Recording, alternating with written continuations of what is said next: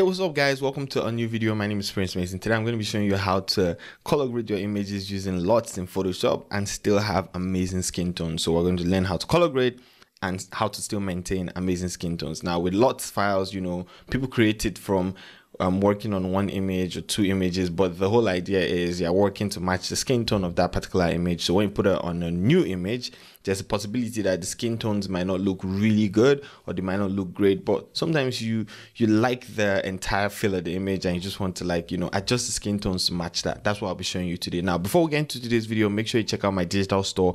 I have some amazing LUTs that I just put out the creative color LUTs and the tropical color LUTs. The creative color LUT has 18 amazing LUTs.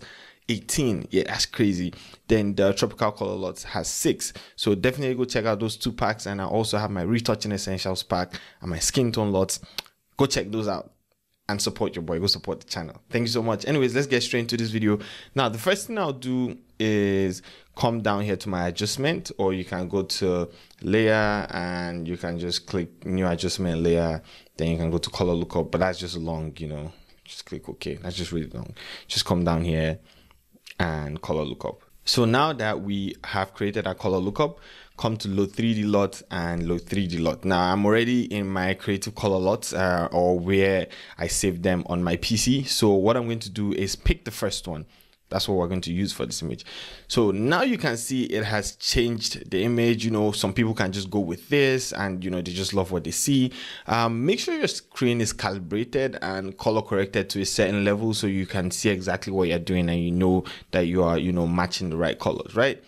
Now for LUTs, the first thing I'll do is reduce my opacity down to 0. The reason why you're doing that is because LUTs typically just pack this punch. A lot of them just pack this punch and they just change your image sometimes more than you need it to change. So what I'm going to do right now is just gradually adjust my opacity till I get to a point where I really like. So somewhere around 70 works for me. So let's see how before and after. Now you can say, okay, this image is fine and it looks good and we can move ahead from here. Mind you, this image has been retouched already, not like overly retouched, but you just have to make sure that your exposure is right, your image is well edited before you get into color grading.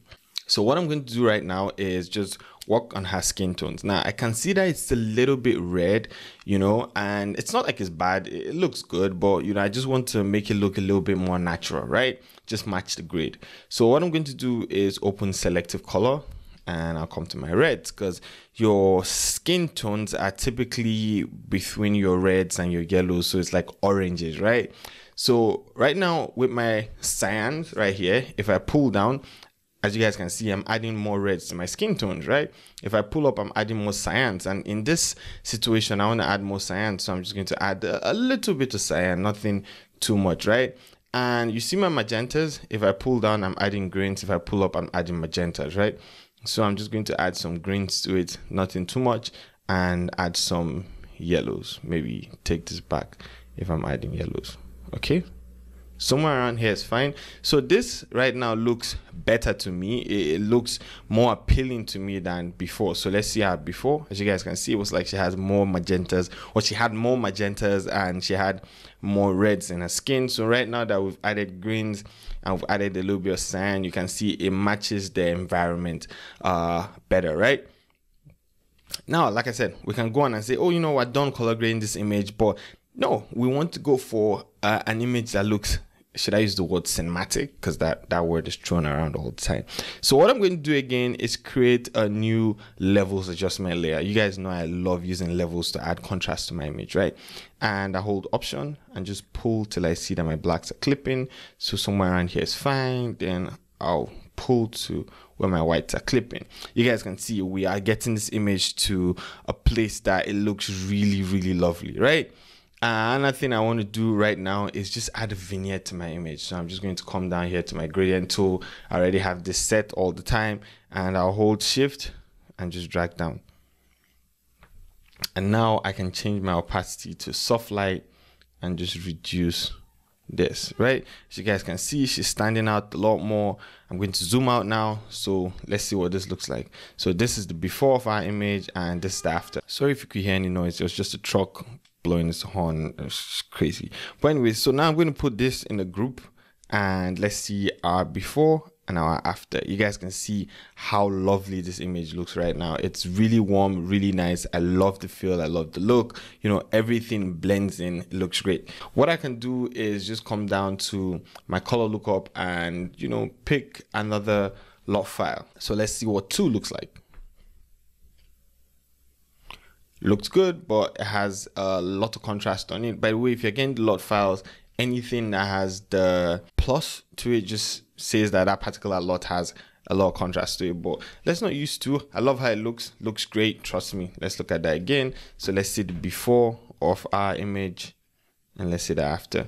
Looks really nice. Let's look for something else. Let's try something else, something that does not have contrast.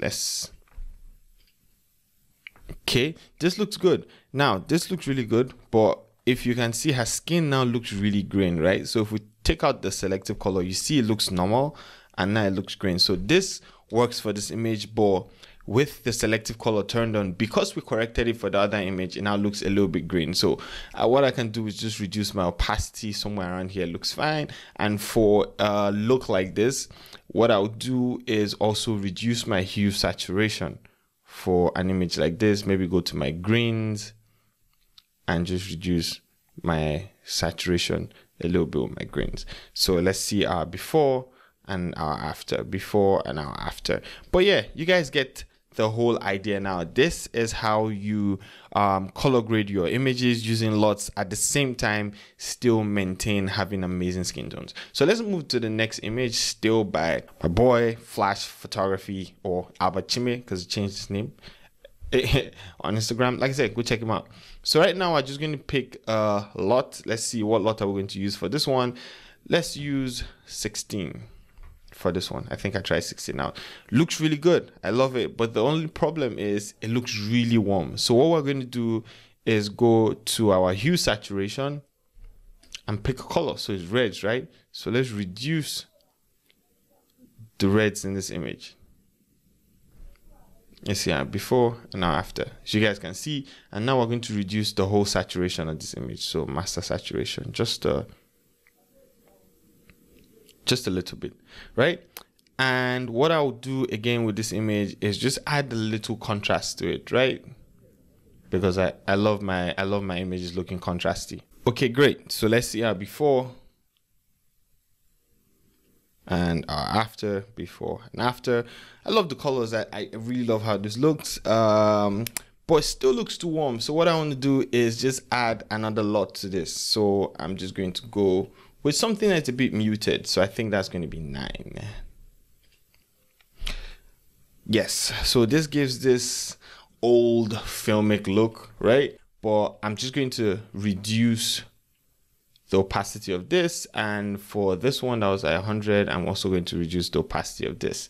So this is what this looks like right now. Looks really good, but her skin, you know, it's still leaning towards cyans and greens. So what I can do is just come to my selective color, make sure it's red, and just pull it a little bit towards the reds, and just add a little magenta to it. And that's it. This looks great. So we're going to put everything in the group again. Command G. So let's see our before and our after. Now, color grading with LUTs, it's not just straightforward. You know, you're not just going to put the LUTs on your image and your image will look perfect. You just have to do a little tweaking to get the image to where you want it to be, right? So these 2 images we've worked on look really contrasty. So this and this, right? So let's move to a new image, another image, you know, people that are light skinned. Let's see how this will work here, right? So what I'm going to do is go to my color lookup again, and this time I'm just going to pick 2 LUTs that I'll use because I tried this out already. So I'm going to pick 5.